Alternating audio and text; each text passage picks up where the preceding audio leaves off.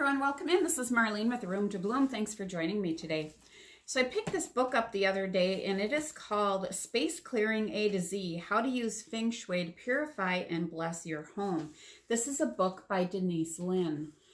I liked it. It caught my attention the way that it was tabbed, almost like a 3-ring binder is tabbed, right, with these big letters. It just caught my attention.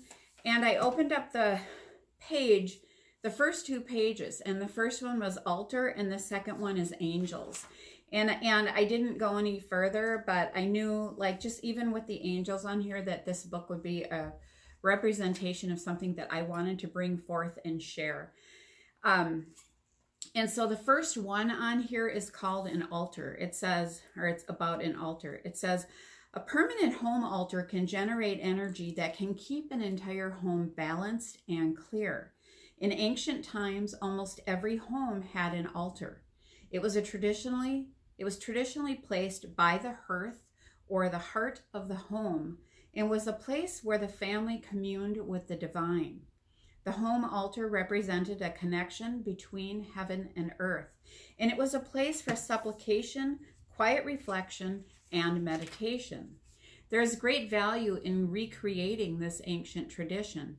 An altar doesn't need to be religious. It can be a highly personal representation of what is most important to you, your hopes, your dreams, joys and sorrows, and your connections to other people, and to what you hold sacred.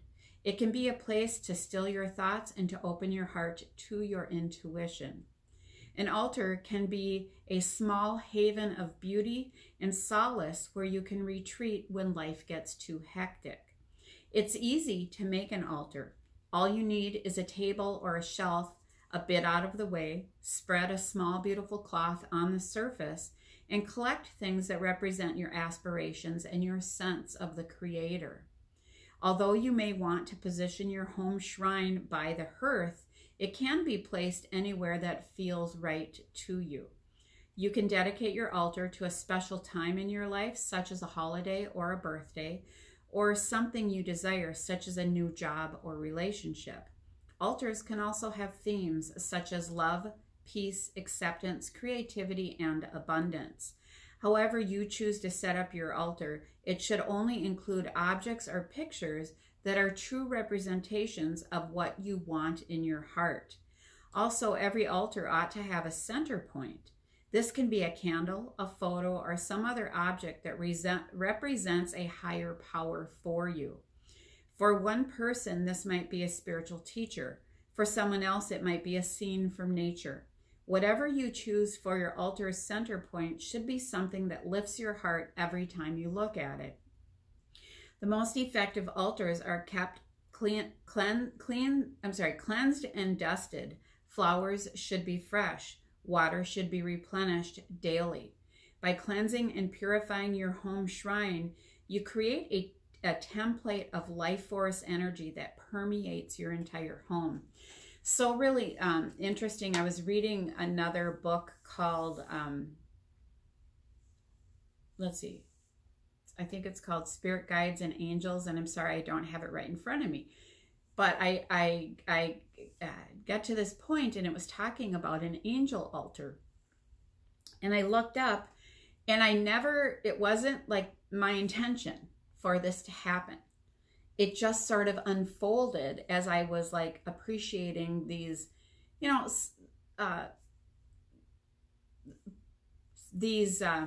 just little things that made me feel light. They were pretty. They're light in color, right?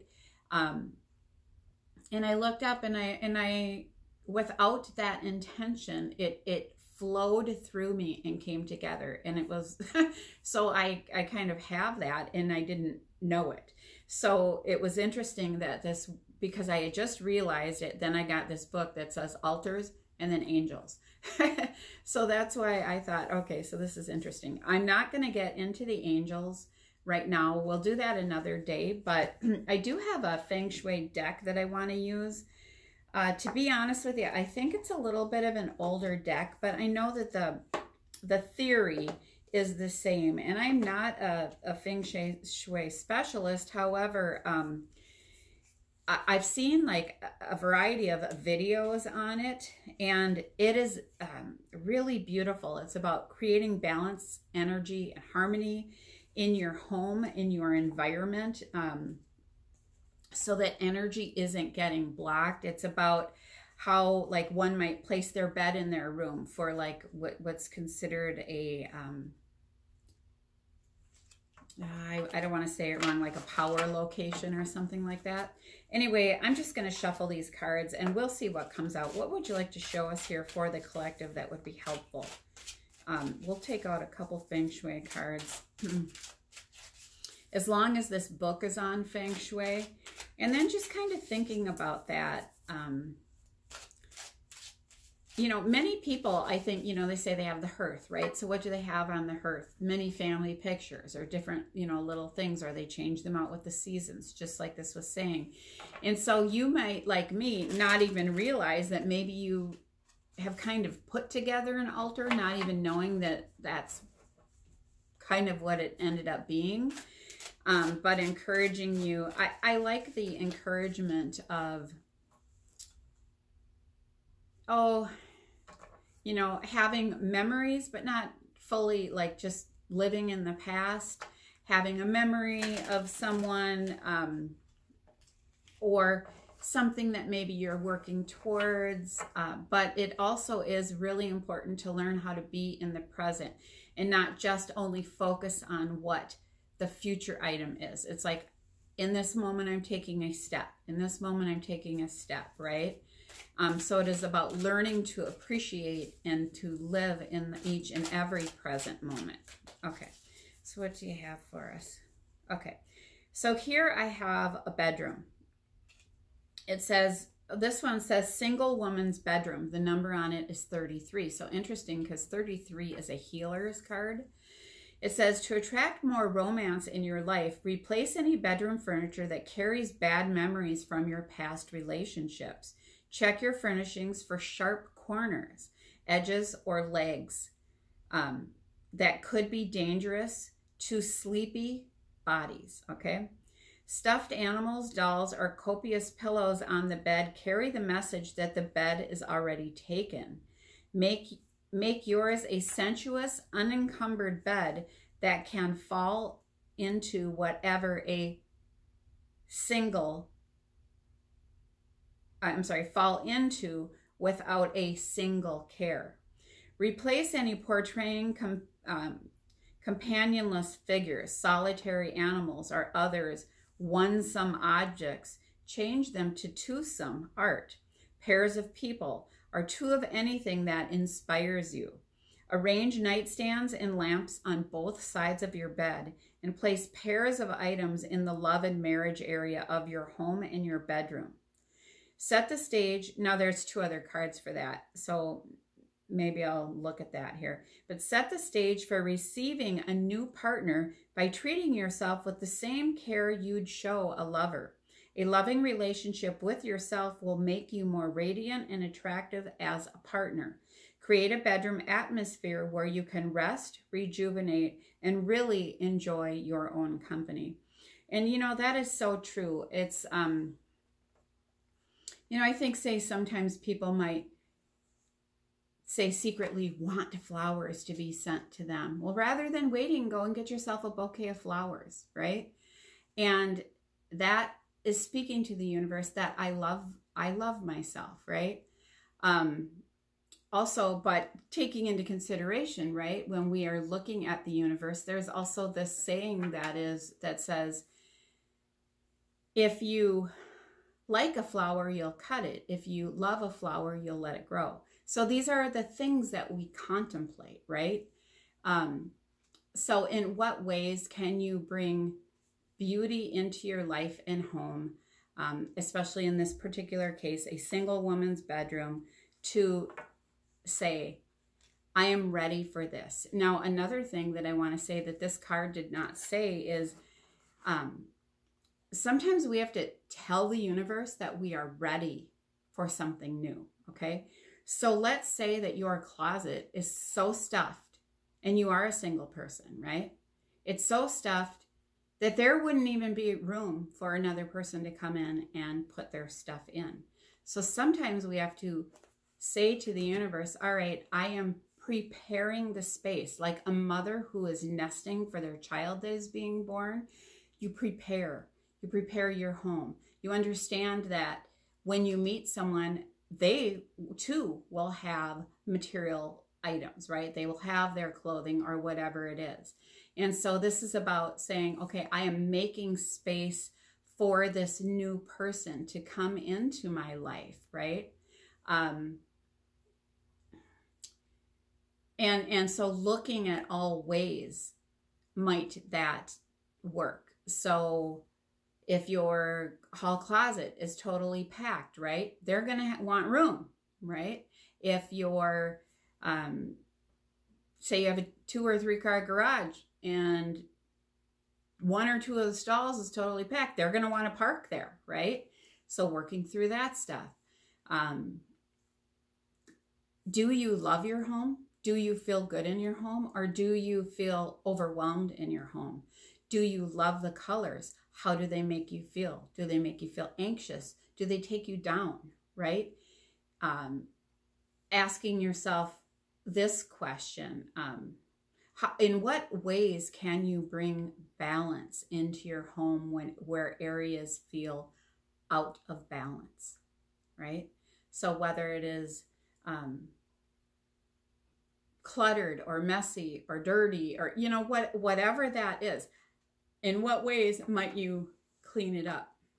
Because when you're telling the universe and you're taking action steps that I am preparing for this new person to come into my life, I'm preparing. And I'm telling the universe with each step that I take that I am readying myself, right? That sometimes has to do with, you know, the healthier meals or the healthier body, right? So maybe you're not as active as you once used to be, but you'd like to be more active. Sometimes we want to be more active and be more active with another person, so we're not being active. But sometimes it's like saying, you know what, I want to be fit because when this new person is coming into my life, I want to be ready to do more physically, right? To be able to explore more. So it is definitely asking yourself those questions. Let's take another one here. Just have to watch the video for the timing.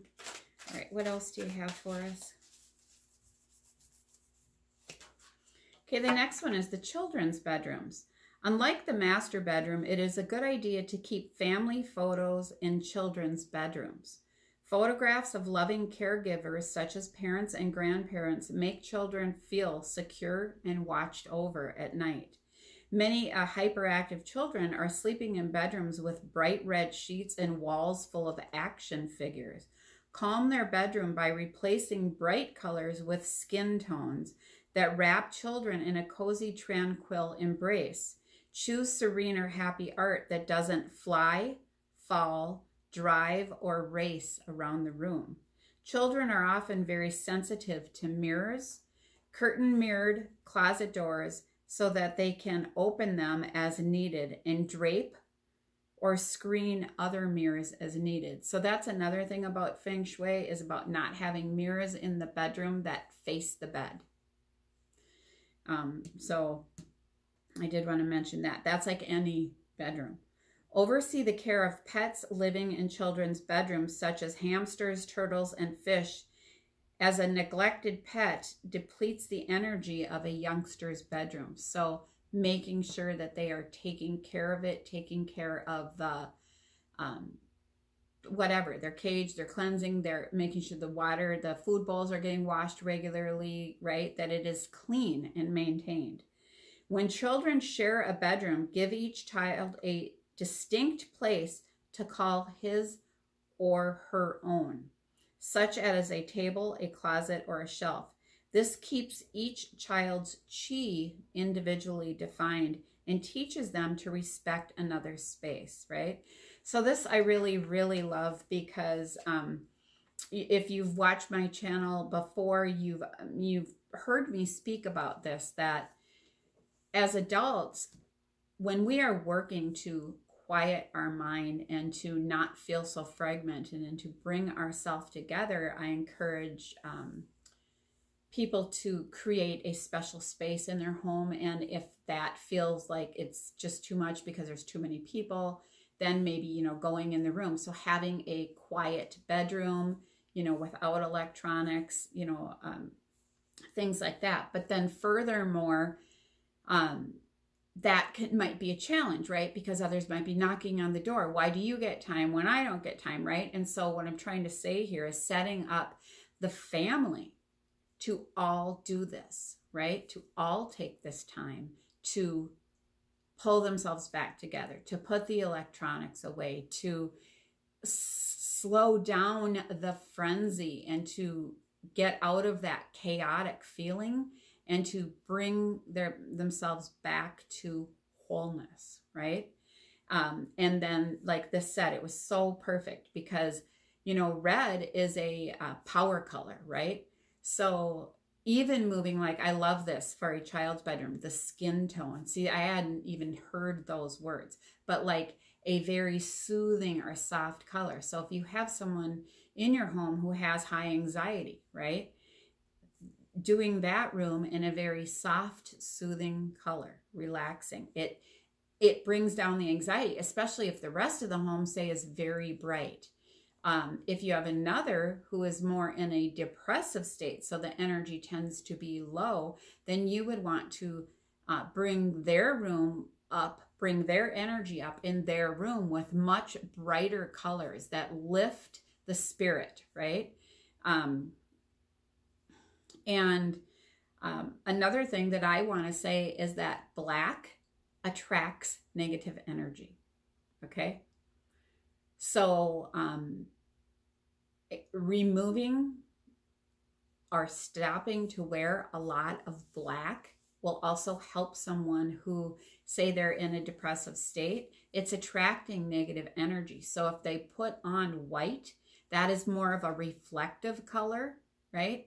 And it starts to shift the mood. They may not go from black to white, but if they can get out of the black and start shifting colors to lighter tones, stuff that is a little bit more bright, and then putting on those white shirts, you know, white clothing, making it a habit, at least twice a week I wear white, and see how it makes the person feel. You know, it was a big shift. I had business clothes that, you know, I wear a lot of bright colors, but I definitely had black. I went in my closet and I took out every single piece of black clothing I owned and I removed it. And it isn't that, you know, I'm against it or anything, but I realized that it was absolutely, like, I wasn't really wearing it at this point in time anyway. But sometimes I'd reach for it, but every time I just instinctively knew, no, I do not feel good in that color. It does not resonate with me. And then I had been watching something and it said it attracts negative colors. Also, like when you are looking at crystal stones, interestingly, the black stones, obsidian, let's see. Oh, I can't say the names of all of them, but black stones are stones of protection, right? Because they're actually pulling in the negativity. So they're stones of protection, the black stones. And maybe I said that wrong about pulling in the negativity, but I'll get back on here. There's black onyx, obsidian, but they are stones of protection. So very interesting. But, you know, asking yourself, what do you need protection from? Right? So there are, every person and everything embodies an energy, right? Everything is energy. So what types of things do we bring into our home? What are we watching? What are we taking in? What are we eating, right? What are we listening to? And so, again, if you have someone who is in a depressive state, as a parent, you might, start trying to see if you can shift that. And, there's a lesson in that. It's about encouraging. It's not about demanding. It's about inspiring new directions, but not insisting, right? Because each person has their own journey. And so, but as a parent, when your kids are younger, you can make sure, if, when you are being aware of your children and what they are going through and experiencing, you can simply change the color of their room, right? And just make a conscious choice to do this. Saying, there is much more to the universe and to spirit, God, angels, than meets the eye, right? So if you do not see and you are not connecting or feeling connected, right? You can just go about your day and notice that your child has high anxiety in a red bedroom and never do anything about it. But it's like, okay, let's do this. Here's another thing. So let's say that the room that you paint is of a earth tone color. It's very interesting because you can change the color of sheets very easily. You can change the color of curtains very easily. Change the color of a picture frame, little things, and see what someone's color tone is that helps them feel very much at peace in their own environment, right? Where they really connect with their own spirit, with their higher self. So I just, I think that we have a lot of opportunities to look at that. Now, here's the other thing. If you live in an apartment, and say you have someone who is in a depressive state, well, people say, well, I can't paint, right? But now they have that rub-on kind of wallpaper. It's like Post-it wallpaper. You can remove it. You can take it off. You can try different things.